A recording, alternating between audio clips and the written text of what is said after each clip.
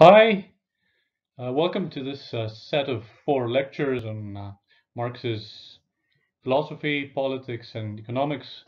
My name is Nicholas Vrousalis. I teach philosophy at Erasmus University Rotterdam. This lecture course is mainly for the Free University of Amsterdam History of Philosophy, PPE undergrads. So let's delve into it. These four lectures are meant to introduce you to the thought of Karl Marx, including his philosophy, politics, and economics. First, uh, today we'll discuss the proceedings of this course, and then I'll try to give you a broad overview of the themes we'll be looking at in these lectures. In the second lecture, we'll delve straight into the texts themselves. So we will study the works of the early Marx, with emphasis on the economic and philosophical manuscripts of 1844 and the comments on James Mill. In the third lecture, we'll look at Marx's reaction to his earlier writings, his break with Hegel, and the beginning of his materialism. We will read the Communist Manifesto and the famous preface to his contribution to the critique of political economy. And these works, written between 1848 and 1859, effectively signify the beginning of Marx's engagement with English political economy. In the fourth and final lecture, we will discuss parts of Marx's opus magnum, Volume 1 of Capital, which is the culmination of Marx's engagement with political economy and a major work of synthesis of politics, philosophy, and economics. I think it is also one of the masterpieces of 19th century political thought. You will be expected to read the primary literature as spelled out in the course outline. The course outline is on Canvas. I also recommend that you look for the primary texts online under Marx Engels Collected Works, abbreviated MECW, followed by volume number. These volumes are all available in PDF online, but if you can't find a particular volume, then you can use the site www.marxist.org as a last resort. I say as a last resort because the MECW translations are almost invariably better. If you'd rather buy one of the texts we'll be using, then you should probably buy David McClelland's Karl Marx selected writings. So, in terms of secondary literature, an excellent introduction to the German philosophy background is Avineri's The Social and Political Thought of Karl Marx. For historical materialism, I think by far the most influential text of the latter half of the 20th century is Jerry Cohen's Karl Marx's Theory of History, A Defense. For English political economy, you can read the essay Adam's Fallacy by Duncan Foley. And his essay Understanding Capital is also very handy, very good. For the more mathematically inclined, Romer's Free to Lose is a good entry point into the intricacies of Marxian economics. And for French socialism, you can check out Engels's Socialism, Utopian and Scientific, and the essay by David McNally on Proudhon in Against the Market is also very good.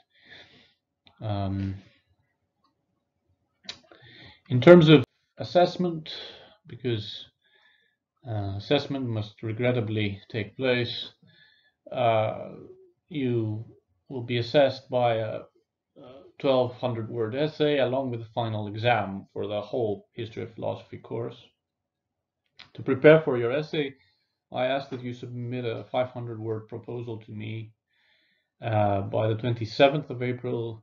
Please check the course outline for deadlines in case these change in the meantime. and then I will give you some feedback on the proposal. The final deadline for your essay is the 4th of May. It's due to turn it in on Canvas. So let's get to it. Marx's philosophical development can be conveniently broken down into three component parts. The early Marx, 1843 to 45, which develops a philosophical materialism and also philosophical anthropology and a theory of human nature and human flourishing. There's a middle period that we'll talk about where Marx develops his materialist theory of history between 45, 46, and 1859, 1857, 1859.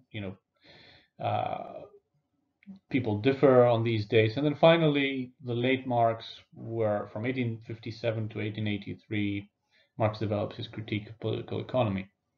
This is completely artificial and does not imply any deep division in Marx's work. In the 1970s, it was fashionable to advocate the idea of an so-called epistemological break between the work of the 1844 Marx and the 1846-47 Marx, and so kind of humanism versus materialism. This was largely due to the influence of French Marxism, especially Louis Althusser, but there is no, I think, evidence of such a break in Marx's thought, and in fact, as we will see, there is a remarkable degree of continuity between his early, middle, and late periods. So, first, the early Marx. Marx was educated in classics and philosophy in Bonn and Berlin, and although his doctoral thesis was on ancient Greek philosophy, the philosophical air he lived and breathed was that of Hegel. Hegel's philosophy had a strong impact on the German intellectual climate, and Marx was very quickly attracted to a leftist current within Hegelianism. He joined that current of the self-styled young Hegelians and quickly became one of its spokesmen. He later broke with them, but I think their influence can still be felt throughout his work. Hegel believed that God manifests himself in the human world by developing human essence through what he called the idea, capital I, idea. Societies grow and prosper according to Hegel, and then shrink and die in proportion to their ability to develop that idea. Each civilization has its part in developing it. First the Egyptians, then the Greeks and Romans, then early Christianity, and then in Hegel's time, Lutheranism. Schematically, it can be useful to think of Hegel as believing that God makes humanity. The young Hegelians wanted to extract the rational kernel out of Hegel's theory without affirming the existence of mythological entities like the Christian God. The foremost defender of this view, whose work exerted a lifetime influence on Marx's thought, was Ludwig Feuerbach. Feuerbach published a book in 1841 entitled The Essence of Christianity. In that book, Feuerbach proposed that human emancipation begins from criticism of the secularized religions of Kant and Hegel, and more precisely, it involves an inversion of the Hegelian subject-predicate structure. So Feuerbach proposed that Hegel's philosophy gets things the wrong way around. Instead of God making humanity, enlightened thought sees that humanity makes God. So according to Feuerbach, it is not God who makes himself manifest in the world through the idea or other mysterious entities like that. It is rather humanity that creates images of herself and projects them into the sphere of the mythical. In short, it is humanity that alienates herself into a higher plane of existence, not God who alienates himself into a lower plane. And this thought is very simple, but also very influential. Freud later completely naturalized that thought in Civilization and its Discontents. Feuerbach's inversion of the Hegelian subject revolutionized Marx's thought. A large part of Marx's research, I think, until the mid-1840s, which is when his total break with the young Hegelians occurs, consists in trying to explain Feuerbach's inversion. As you will see by the end of this course, the inversion idea survives well into the later writings, including his critique of political economy. What you get there is something like Feuerbach's inversion. So that is, instead of, in Marx, this inversion, instead of going from humanity controlling machines, which is the humanized way of producing, what Marx calls the associated mode of production, capitalism creates an inverted world in which machines control humanity. Movie dystopias like The Matrix and The Terminator immediately come to mind. These dystopias can easily be read as variations on the Feuerbachian inversion motif. And we'll come back to this. Marx initially accepted the young Hegelian critique of religion, along with their critique of Kant's and Hegel's attempts to extract the rational content from rational belief, from religious belief. And in Marx's early writings especially, this criticism takes an particularly intransigent form. In his contribution to the critique of Hegel's philosophy of right, Marx writes, religious suffering is at one and the same time the expression of real suffering and a protest against real suffering. Religion is the sigh of the oppressed creature, the heart of a heartless world, and the soul of soulless conditions. It is the opium of the people. This passage is sometimes read as implying that religion is a kind of ruling class ploy intended to manipulate the workers. But Marx meant no such thing. Religion for Marx is a spontaneously emerging consolation for suffering. So he writes, the abolition of religion as the illusory happiness of the people is the demand for their real happiness. To call on them to give up their illusions about their condition is to call on them to give up a condition that needs illusions. From which it follows that criticism, the kind of criticism that the young Hegelians provide, has plucked the imaginary flowers on the chain, not in order that man shall continue to bear that chain without fantasy or consolation, but so that he shall throw off the chain and pluck the living flower. Marx takes this image of the flowers from the chain from Rousseau. The flowers are religion. The chain is real concrete servitude. What the young Hegelians have done, Marx says, is that they have enabled humanity to pluck these flowers from the chain so that she may throw off the chain and realize herself in the world. These thoughts eventually led Marx to break with the young Hegelians, and in the thesis on Feuerbach, Marx writes, Feuerbach starts from the fact of religious self-alienation, of the duplication of the world into a religious world and a secular one. His work consists in resolving the religious world into its secular basis, but that the secular basis detaches itself from itself and establishes itself as an independent realm in the clouds can only be explained by the cleavages and self-contradictions within the secular basis. The latter must therefore in itself be both understood in its contradiction and revolutionized in practice.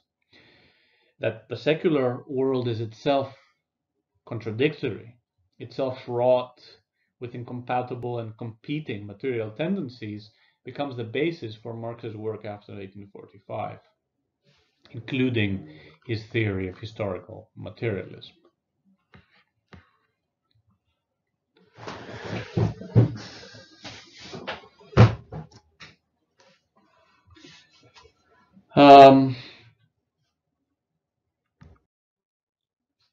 So in the mid-1840s, Marx attempts to settle his scores with the German philosophical tradition. He begins to look for a materialist explanation for the philosophical anthropology he espoused in his early writings. So this includes both a philosophical materialism, which rejects the secularized religion found in Hegel and Kant, sometimes not that secularized, in fact, and the historical materialism, which is an attempt to provide a new explanation for epochal change. So here's a pamphlet that Marx published slightly, a little bit after the 1848 revolutions in Europe, entitled Wage, Labor, and Capital, and which offers an illuminating analogy and illustration of his views. So Marx writes, with the invention of a new instrument of warfare, firearms, the whole internal organization of the army necessarily changed. The relationship within which individuals can constitute an army and act as an army were transformed, and the relations of different armies to one another also changed. So the analogy is complete if you replace instrument of production for instrument of warfare and replace society for army. And then you get the desired result. Changes in the availability and structure of the forces of production change the relations between individuals, both vertically and horizontally. But I think there are two ways to read the analogy. There's a narrow and a broad reading, if you like. On the narrow reading, the passage implies that social relations are explained by the growth or development of the productive forces and human productive powers, the instruments of production, if you like, not the idea, as in Hegel, where these forces are construed as technology and human knowledge, so quite narrowly. On a broader reading, the explanation for social change is not this dialectic of contradiction between narrowly construed productive forces in relations of production, but rather between the wherewithal for universal self-realization and the existing social relations of social power, social relations of production, as Marx calls it. Capitalism, for example, is the only social system hitherto that enables universal self-realization and simultaneously restricts it to a small proportion of society, to the 1%. We will discuss these different ways of thinking about historical materialism in lecture 3. I turn now to the late Marx. Some of you will know of Bernardo Mandeville, who was born in Rotterdam and studied in Leiden. Mandeville published an essay in 1714 entitled The Fable of the Bees. And its subtitle was Private Vices, Public Benefits. And Mandeville's doctrine encapsulated the idea that the free interactions of individuals produces not chaos, but an orderly pattern that is logically determined and normally socially beneficial. This orderly pattern is produced by effectively the greed of the individual agents. So Mandeville, in effect, anticipates the doctrine of Smith's own unseen hand or invisible hand. And the idea was revolutionary because it broke with a natural law doctrine which associated economic value with justice or fair price.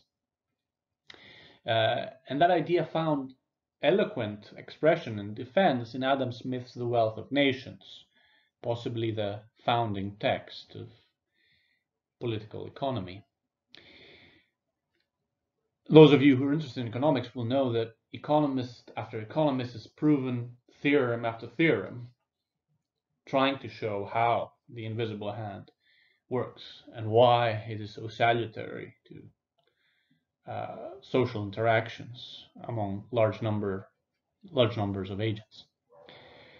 Smith's book was published in 1776, the same year as the U.S. Declaration of Independence. And its significance, I mention this because its significance cannot be underestimated. It's one of the momentous publications and philosophical developments of the 18th century. Smith was influenced and in turn influenced the rising tide of 18th century economic liberalism, and like his predecessors, the French physiocrats, he believed that the pursuit of unimpeded individual self-interest, subject to institutional safeguards, can lead to the maximization of human happiness. Smith, whom Marx called the Luther of political economy, Luther presumably because, Luther emancipated Christianity from the church, so Smith emancipated political economy from natural law. So Smith sought to provide an anatomy for this phenomenon of private vices and public virtues. What most people know about the connection between Smith and Mandeville issues from Smith's well-known aphorism that it is not from the benevolence of the butcher, the brewer, or the baker that we expect our dinner, but from their regard for their own self-interest.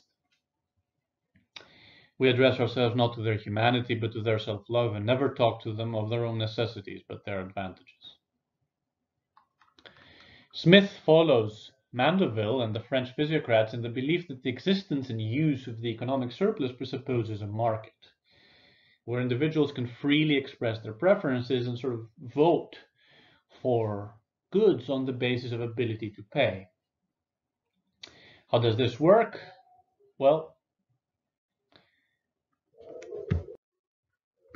in The Wealth of Nations, Smith distinguishes between market price and what he calls natural price. The former is, he says, regulated by the quantity which is actually brought to the market and the demand of those who may be called the effectual demanders, just demand and supply. But natural price, says Smith, is as it were the central price to which the prices of all commodities are continually gravitating. Note the reference to gravitating. This is the influence of 18th century physics on the rising social sciences of the 18th century. Smith defines the natural price of a good as the sum of the natural values of rent, profit, and wages. And he says that market competition is said to have a tendency to swiftly equate market with natural price. It follows that direct taxes and quotas and other restrictions or limitations on the market mechanism will tend to raise market prices above their natural level, thereby harming the consumers, and also what Smith calls the public opulence, common good. The seeds of economic liberalism, which coincide with the rise of the Industrial Revolution in Britain, I think can be found in this doctrine.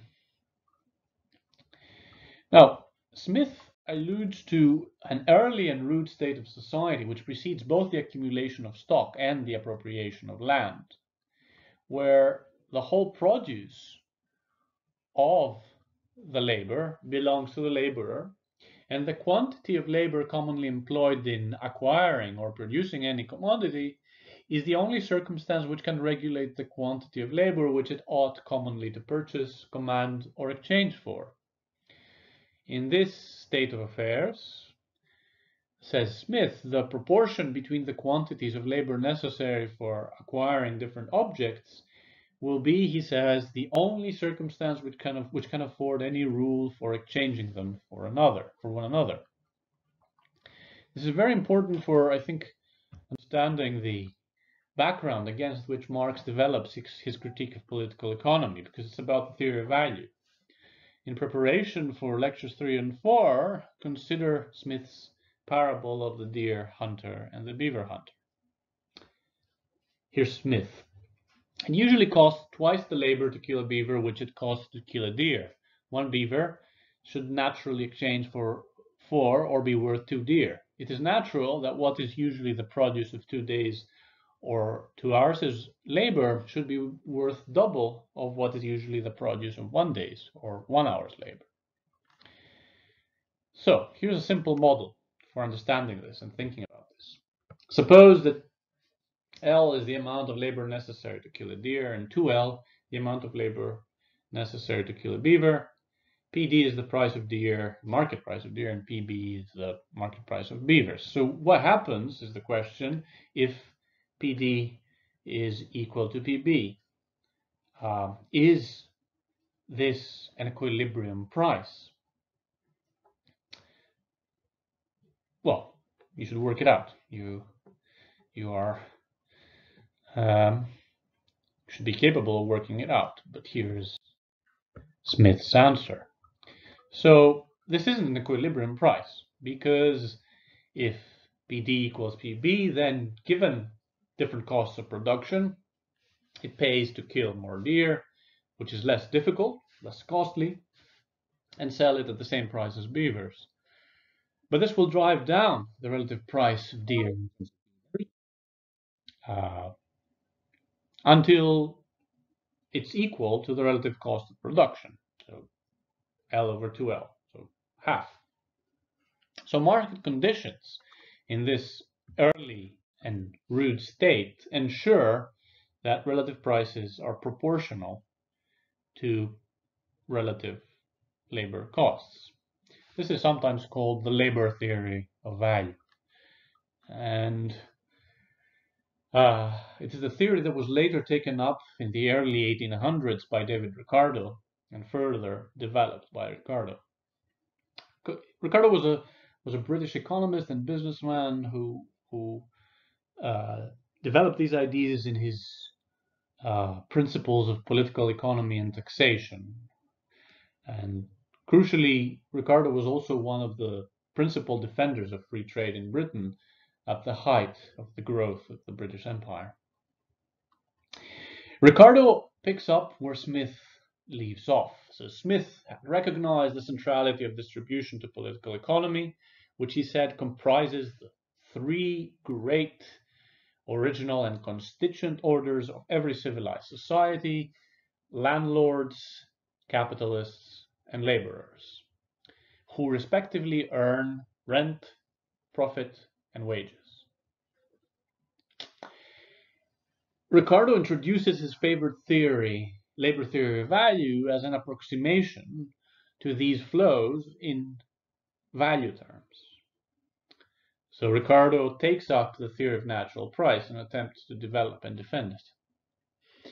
Very roughly, the idea is that the natural and therefore equilibrium price of labor is the proportion of the annual amount of labor directed to the support of the laborers. This is how wages are determined. And so, starting from this account of determination of wages, Ricardo thinks he can construct a theory of rents and therefore a theory of total price. So here's Ricardo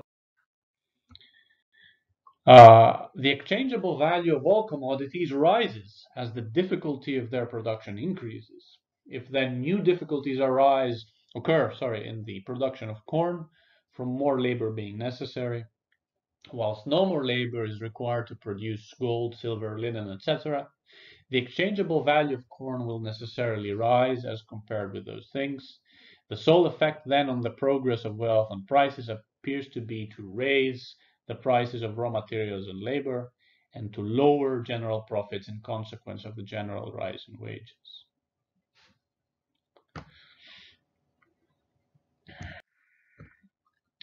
Ricardo later seems to affirm a theory that makes natural price a direct function of labor time.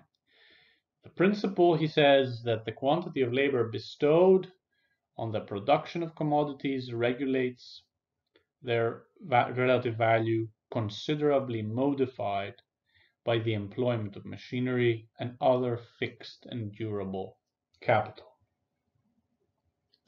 Now, this latter statement, especially the considerably modified notion, has puzzled commentators for decades. What does considerably modified mean?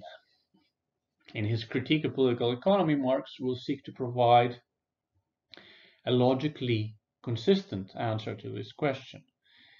Especially in Volume 3 of Capital, he will contrive to produce a theory of distribution based on a theory of value.